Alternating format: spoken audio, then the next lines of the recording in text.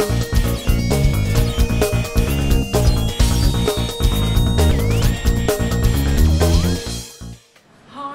name is Professor Kim Pickering. I'm Deputy Head of the School of Engineering.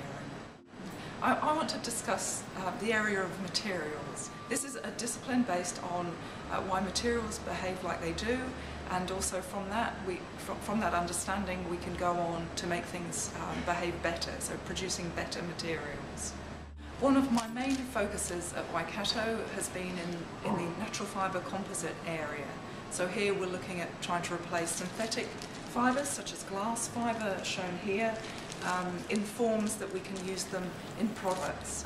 This has involved the extraction of fibres from plants such as hemp and wood and harakiki, and we've looked at producing some simple product from this was quite a long time ago now, but one of the first products where we used readily available woven hemp fibre here, but we've gone on from this and looked at how to treat the fibres to get better properties, and also how to process them to get them in forms such as this, where we've got hemp and harakiki that we can put in any type of board product, so such as a skateboard or doors or walls, or general structural type applications. Materials have an impact on all of us.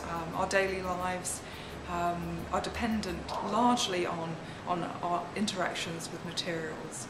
If we just think about our daily routine, from getting out of bed in the morning, hopefully we've had a nice sleep, and that's dependent to some extent on the bed we slept in, to going to the kitchen and opening the fridge and possibly getting stuff out of there and cooking it in the microwave, and then the gadgets that we use throughout our lives, computers and cell phones and so on. So all of these are based on technology that is underpinned by materials.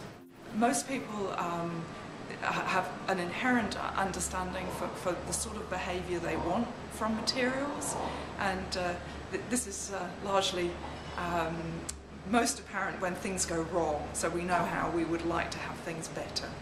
So I hope to see some of you at the Gallagher Academy for Performing Arts on the 17th of June, where I'll be talking more about some of the things I've just mentioned and some of the wilder aspects during my more than 25-year career in materials.